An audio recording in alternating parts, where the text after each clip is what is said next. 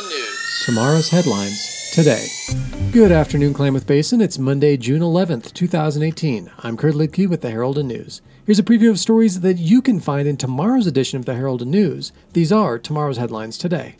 Sky Lakes Medical Center is planning to offer special community courses to help train people on how to help save trauma victims. Referred to as Stop the Bleed, OHSU MD candidate Jacob Weber taught the medical center's first course last Friday, which included how to properly cover large wounds and wrap tourniquets around a victim's limbs to help apply pressure and stop blood flow in the event of a serious injury. Stop the Bleed courses are part of a nationwide effort between Sky Lakes, Oregon Health and Science University, and several other medical centers across the U.S. to help bolster life-saving practices across communities.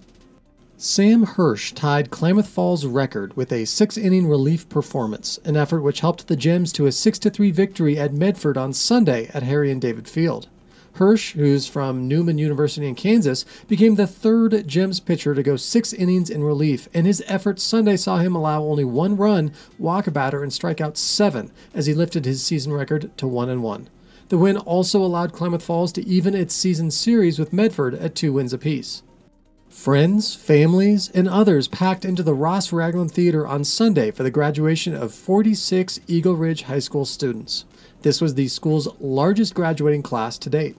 Evan Mortensen, a teacher at Ponderosa Junior High, was the keynote speaker during the commencement. The Ross Raglan event was one of many different graduation ceremonies that took place for high schools across the Klamath Basin. KCC and Oregon Tech will host their graduations later this week. Also later this week, look for an update on Klamath Union renovations as construction shifts towards moving modular buildings off-site and moving equipment back into the academic building next week.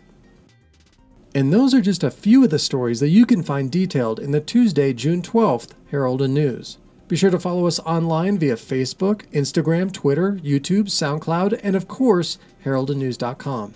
You can also subscribe to our podcasts on iTunes and Google Play. Be sure to check back each day for the latest podcasts, videos, and breaking news impacting the Klamath Basin, and thanks for listening.